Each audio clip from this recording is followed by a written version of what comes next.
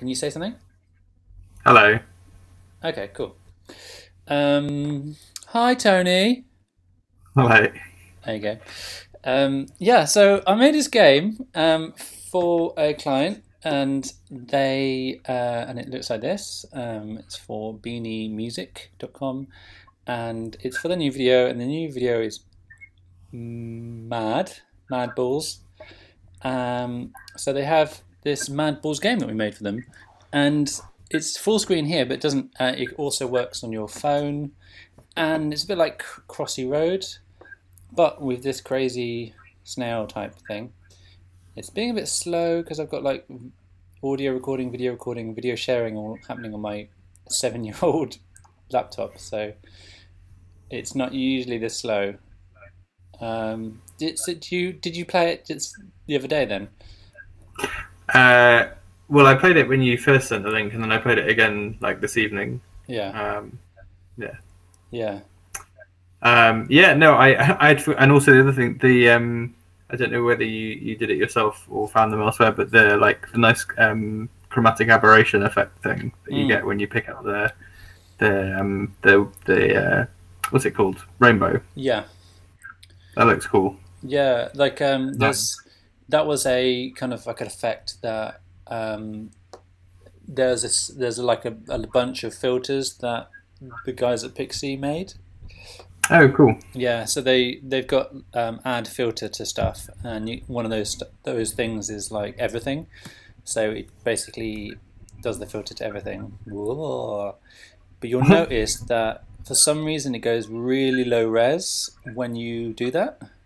Hmm. But because it's so like wacky anyway, it doesn't really. I mean, you can tell if you look at it properly, but um, just some normal person might not like worry about it too much. Sure. Yeah. But they Is also had. there? Sorry, carry on. No, I was just going to say. I wonder if there's a resolution knob to twiddle with that shader or whatever, because it's obviously, if it's doing some kind of screen effect, it could. I don't know whether it like has some resolution where it's like, oh, actually, I'm going to do like half res or whatever. I don't know. Yeah, I mean, it does it pretty seamlessly. So I don't know if it does it automatically, like just goes, this is, no. Yeah. Anyway, no, it's cool. Yeah. Um, I first tried it, the first time I tried to use filters on this, I wanted really earnestly to use a tilt shift filter because Hmm. they had it. I was like, cool, I could just use that and that will give me some perspective because as you can tell, the models in this game are 3D, but it's all 2D sprites. Sure. And we were originally going to make it so it was kind of like Crossy Road is kind of on a kind of an isometric sort of wonk. Hmm. But then the artist we were working with, I want to blame them, but I think it was kind of like partly just going to be easier to do it top down like this, and also the artist wasn't really sure what I was asking them to do. You know what I mean? Right. Because what I was preparing to do was then to get them to um, make all the, I don't know, some bizarre thing that I was going to get them to do to like so that I could rotate them in engine and that there would be higher quality. Well, presumably you'd need them to basically get the models and put them on like an isometric slant, and then render out a series of like sprites for them Yeah, moving, rotating, and stuff. I Right? think it was worse than that because I did a test of moving the screen slightly rotated and Mhm.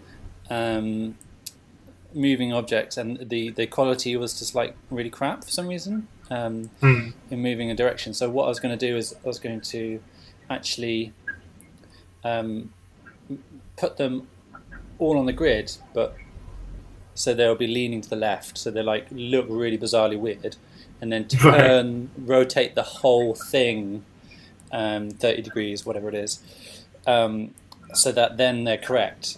But so the map is moving downwards, but because it's rotated, it's also moving down left. Yeah. Um, and for some reason, that seemed like a good idea, but I obviously didn't actually do that in the end, which is probably a saving grace. Wow, yeah, that sounds horrible, Ben. But yeah, okay, fair enough. Cool. Yeah. So what I did do is in pixiJS, so this is pixiJS, and it's actually all one file, because the last game I did was quite a bit more complex and there was lots more going on. So this is actually just one JavaScript file with the utility files, which I kind of created from last time. So the utility animation functions and groups and text and stuff. And some of them I didn't actually include in this. I had some more utility classes, not classes. Well, yeah, classes, I guess. So it's just big one file, and it does. There's my initial thing that I wanted to talk to you about, which is really weird about this game, is that it should all be on a grid, right? Because your character moves like one tile essentially every time. Yeah. And I can place all the obstacles on specific tiles. But because of the water and the moving logs, you can move like off the grid, essentially. Oh, of course, yeah. Yeah, so to avoid having to do loads of like snapping stuff, you just kind of aren't on a grid, and you just have to deal with that fact. So you should move the same every time, and things get placed the same, but you just kind of drift from in the X direction because of this. Oh, right? so there's no, you don't like correct it at all? No. I just leave it as is. Yeah. I mean, I guess like the answer to that is it really depends on what you want the player to see, right? Because like there's no like mathematical reason why one is better than the other, but like do you want because what I thought you were going to say is like, oh, like when you come off, I like put you back where you should be. Yeah. Which you could do, I suppose, and that would be fine. But obviously, you would have some like the player would see themselves like be snapped to one way or the other. Or you make the logs move in a gridwise fashion so that it's, you know what I mean? Like you just say, all right, well, everything moves in a gridwise fashion. Yeah, it's funny because there's a really, really long video with Jonathan Blow talking about this issue with like moving things, and it's really, really long. I'm trying not to swear, but it's really funny because it is like non-trivial, like what the solution to that is. Because you might get like in between steps, and you're kind of like not averaging, you're like normalizing the player, like because of this weird fact that things can move, and they're not moving in steps, like you're saying. Like you could have them move instantly to the next step. Yeah. Are those enemies moving in the gridwise fashion? No. So in the Y they are, because they are like stuck to where they were placed. Sure. But in the X they are moving whatever they like. Another really weird fact about this game is that you get drift. So I have literally no idea how this is happening, but the whole map is in one big group, and then the whole group is moved, and that's what makes the movement. So everything is moving left to right, and that's fine, but everything that's moving in the Y direction is just in one big group, and we just move that group itself and not anything individually. Yeah. And that seems to work fine, except for I think because it's disconnected from the player, so the player is being moved down because it's in that group, but it's also moving up. You get this really weird drifting happening sometimes where at the moment I'm kind of in that, the sprite of the character is kind of in that column, right? Yeah. That row, sorry. Yeah. But they can quite easily, after playing it for a little bit, get onto the stones, like get halfway between rows. Huh. And there's no like I don't understand quite how. I can understand how you can get in between in the X direction because of the tree. Because of the logs. Yeah, because of the logs. Yeah. But yeah, so it's really bizarre. So sometimes if you play it for a little bit, it would just get in between, a little bit stuck. That what you said does sound like the right area, at least to be looking at it, right? But did you say that you basically is the player part of the group that's moving down and up? Did you say? Yeah. So the player's part, like everything is moving down except for like this little distance counter and. You've got some code that says, hey, next frame, I'm going to move the whole thing down. Yep. And then you've got some other code which is, oh, I'm the player and I'm going to move up. Yep. So you're changing their offset within that group. Yep.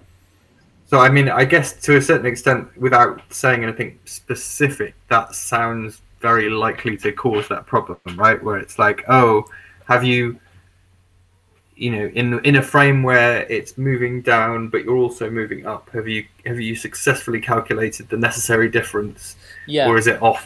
You know what I mean? Like it sounds like the right. Yeah, I think there's no calculation there happening for sure. Yeah. So I think. So I mean that makes sense, right? Because it's like, oh well, the player. Yeah. So like the player's now moved up.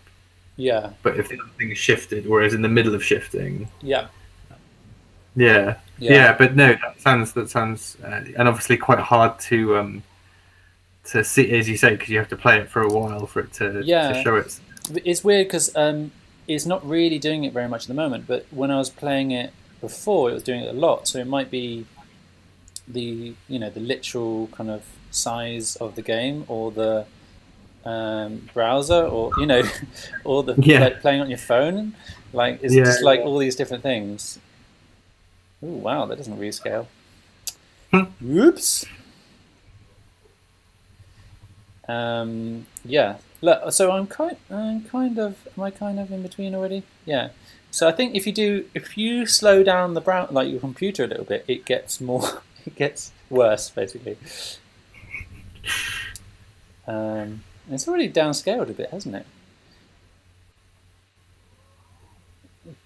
I mean, it's difficult to tell on a screen share. Yeah. It looks a little bit like worse quality now.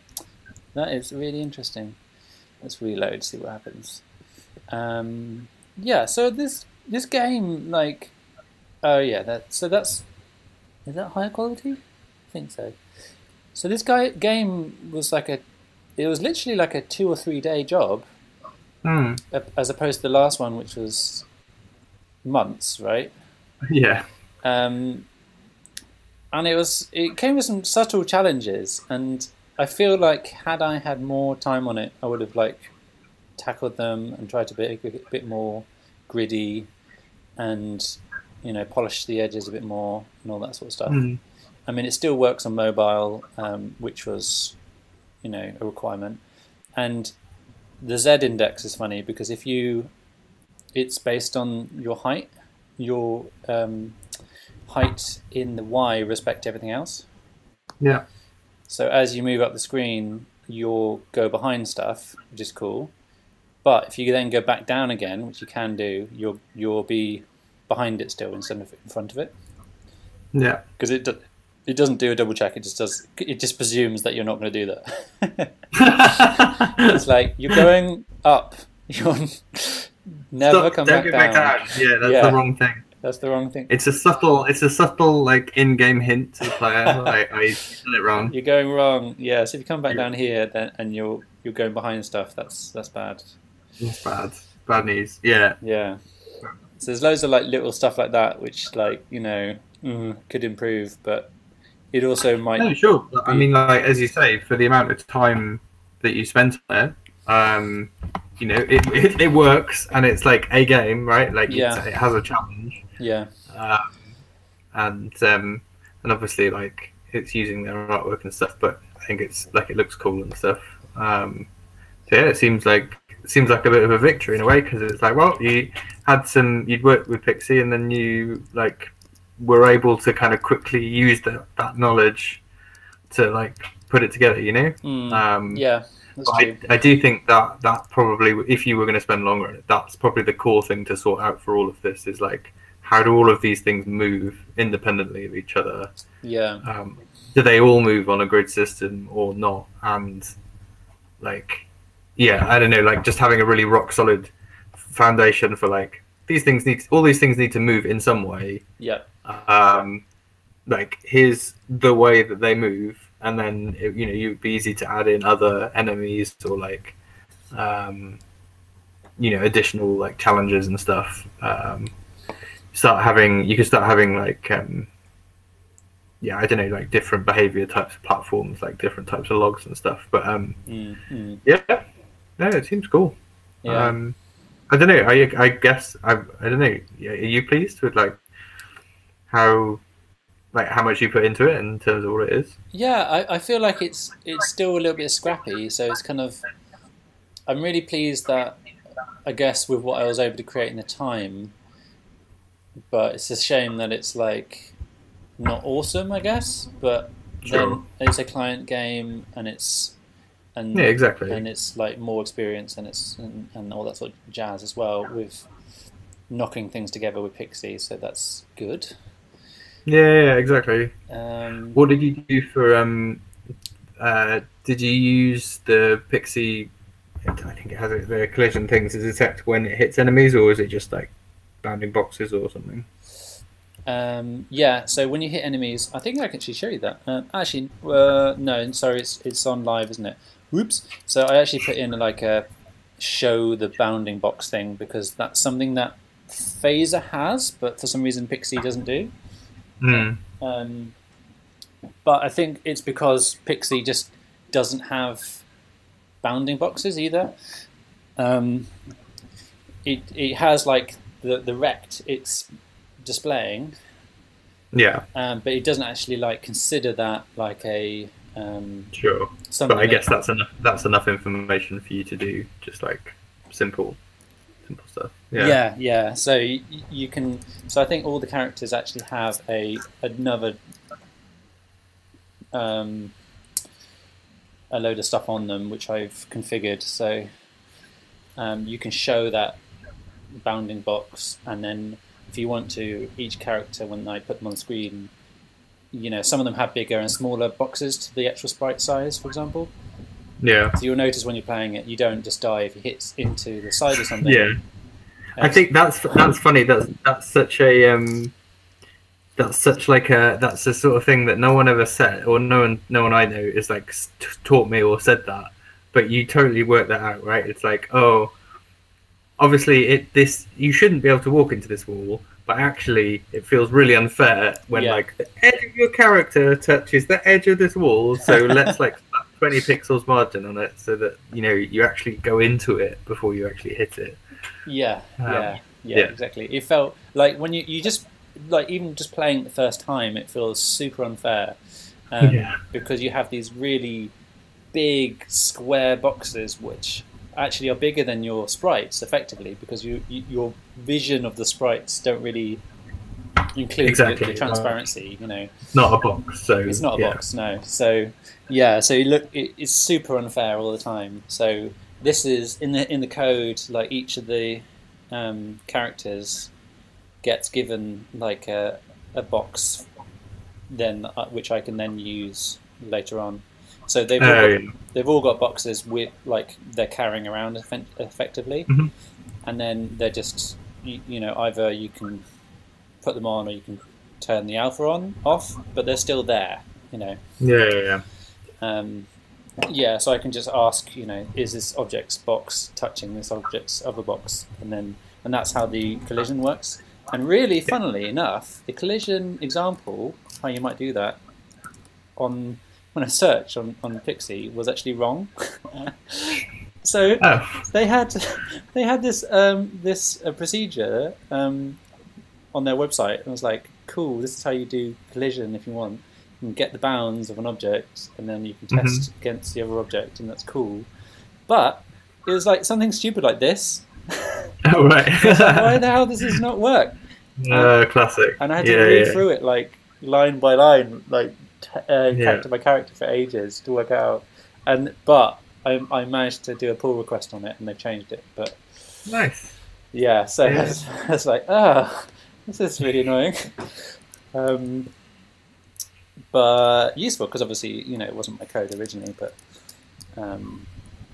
yeah, so that's just a generic kind of test. But you don't want to do that too often because it kills the,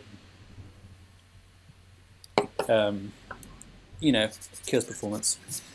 Sure.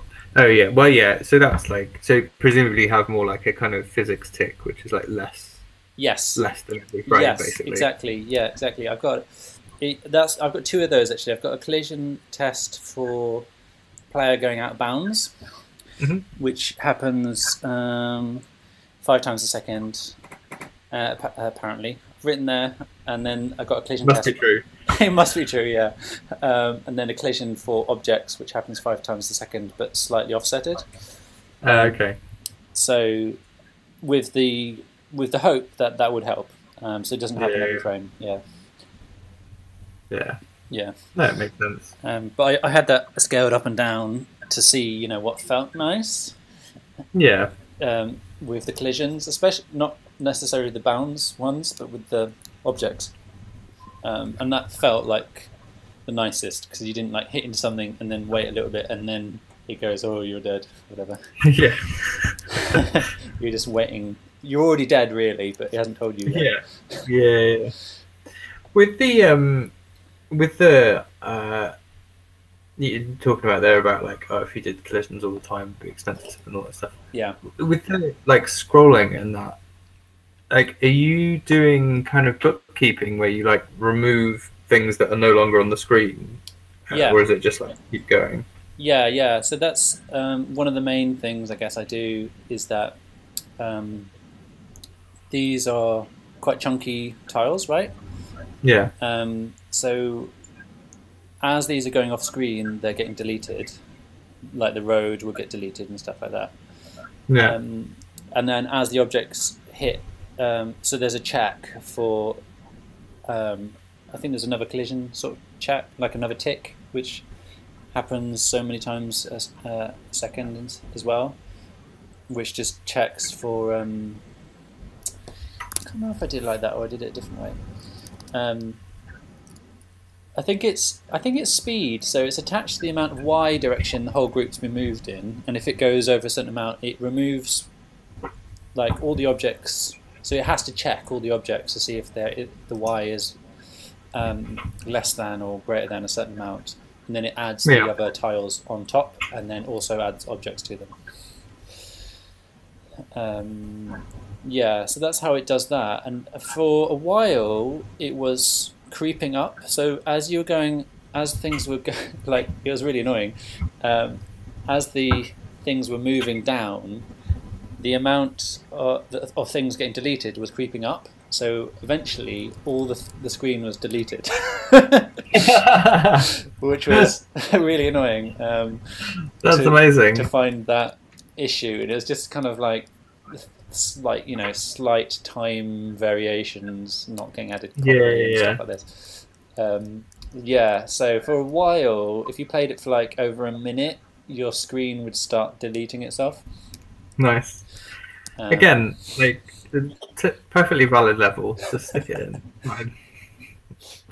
Oh, you weren't fast enough. Well, yeah, the level just gets deleted if you're not fast enough. Oh, yeah. There's no game. The game stops. It deletes it itself. Yeah. Well, you're so bad at this game. It's deleted itself in shame. This just shows you how random is. It's a lot of road at the moment. Oh dear. So much road. Yeah. Yeah. So I'm excited about doing another game. I'm thinking about maybe going back to that card game I did when I first looked at Pixie, and maybe doing some